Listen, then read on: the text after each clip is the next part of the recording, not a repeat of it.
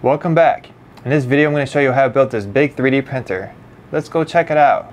Alright guys, here it is. It prints about 440 millimeters in diameter and about 950 millimeters tall. It uses a multi-feed system. You can see the 4 rolls on top. It goes to pallet 3, to the buffer system I made, and then goes to the extruder. The outside shell is a Rhino liner. It's what they use for like truck beds. It's made out of MDF. I got some nice handles on the side. You can see at the bottom there, so I can move it around. It's actually on sliders on a carpet, so it still weighs a good amount, probably around 300 pounds or more. You can see in the front here, I have a couple of buttons. I use this as a e-stop for start and stop. It's also easy for somebody to just come up and turn it off in case of an emergency. Just cuts off the power to everything. Below it I have some meter gauges. Pretty much tells me how much power is coming in and how much I'm using. Got some more gauges below, which are the temperatures. I have different probes on the water loops and different places in the enclosure so I can monitor it pretty well. Alright, so below the buttons I have some lights hooked up to the relays, so every time the bed or hot end or chamber heater is engaged, the light will turn on, so I can tell from a distance if something is turning on or off or not even working at all. Below that are the flow meters for the water loop. The left one is for the hot end and the right one is for the motors. And then you can see the reservoir right there. Alright, so I'm going to take the door off and I'm going to show you the skeleton. Just remove the screws, and before I remove the front panel, just wanted to talk about the door. It's got some latches on the top and the bottom to help with the seal. There is like a rubber seal behind here. And then I did use 2 sheets of glass that I made. So it's like a double pane to help with the heat transfer from the inside of the 3D printer to the outside room. Alright, let's remove this panel. Alright, the panel is off. You can see right there. And inside a 3D printer. So I'm going to actually remove this print. It's just like a vase. I got 2 cameras in here so I can monitor it when I'm gone. One at the top there, and then actually another one in the bottom corner on the bed. So I also have an Alexa on the side. So anytime I'm like away from home and I see it's making spaghetti or something happens, I can always just turn it off remotely. So on the side here, this is actually just a DIY radiator. I used copper piping and then wrapped aluminum foil all around the copper piping.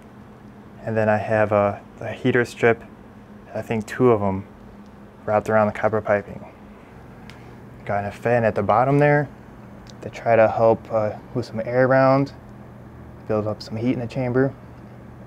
Alright, you can see the water cooling loop on the motor there. It's going through all 3 of them. It comes in and out right there on the side. So I do have some quick disconnects for the water loop. I got some valves to turn it off, and I can disconnect this whole water loop because the cooling blocks are connected to the motors. They're actually glued on. So when I disconnect the water loop, I can also take my whole frame out. I have to unscrew this angle iron from the build chamber to the frame. It's on each side, and then it's all the way up on top too. It's kind of hard to see. It's right there. It's kind of hard to get inside the chamber and show you guys. So with the frame actually screwed down to the outer shell of the enclosure, I actually get a lot more stability with the frame not moving back and forth. Because otherwise, if I didn't do that, this thing would be wobbling around. All the wires in here are actually silicone. They're high temperature silicone wires in case anything overheats, I don't have to worry about the wires melting together, and it's just a nice little safety feature to have.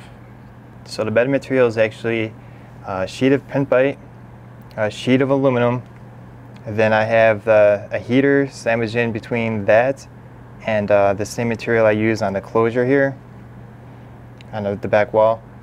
It's I think like a welder's blanket. I like to use that just to help prevent any fires. It can actually hold a flame for a little bit, but eventually I'm pretty sure it will melt and go on fire. All right, going on to the hot end area, you can see the Orbiter 2, going to a smart effector, going to my custom water block, going to the Volcano, and then I'm going to plan on putting some high flow nozzles in there just to try to speed up the print time. So the mag balls are pretty common. They are 10mm protruded rods with the Delrin end caps. So you can actually follow the bottom tube. It actually goes up to the top enclosure. I have a filament sensor right there, but I just never hooked it up. And on top of that, comes out and it's going to the buffer system, which I actually plan on making a video about. Should release it pretty soon. Going to a pellet 3 and then to the 4 rows of filament. Right corner you see that duct right there. That is for my recirculation system. I was using it. The idea was to have the air come in on the side here. It's gonna get sucked through. And I had a HEPA filter and then a heat exchanger going down through a duct and just recirculating. The plan was to suck the hot air coming at the top, the hot air rising at the top of the build chamber, suck it through, clean it up, get it a hot constant temperature, and introduce it back into the printer area. All right guys, so I'm actually going to turn this printer a little bit to the side and take off that side panel there and show you the electronics. All right, I took that panel off on the side and here is the electronics. The top part is actually where I was talking about the filter, the HEPA filter, heat exchanger, and recirc tube was duct going all the way down and back into the build chamber. All right, I have fans sucking fresh air into this whole area with the panel on. The air gets forced down here through this hole and to the other section where the Duet 3 is, back down here with another fan helping it, and out. It comes actually out the front where the reservoir is. So behind the fans I have 2 power supplies, a 12 volt and a 24 volt. They go to fuse blocks and then down to the relays. I also have some terminals over here for 12 volt, 24, 120, there's 120, hot and neutral. You can see the beard air right there heading in the corner. All right, moving down to where the Duet 3 is. I have a fan actually cooling down everything on the fan, and then on the actual board I actually put some heat sinks on the MOSFETs to help cool when they're working pretty hard. You actually see the relays, more relays on the top right there. Those are for the LED lights. All right, moving on down, we have the water system or the water cooling loop.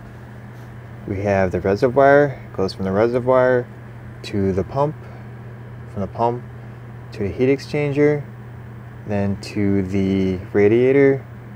From the radiator, then it goes to like a little T block right there, and that splits it up to each flow meter off to the side.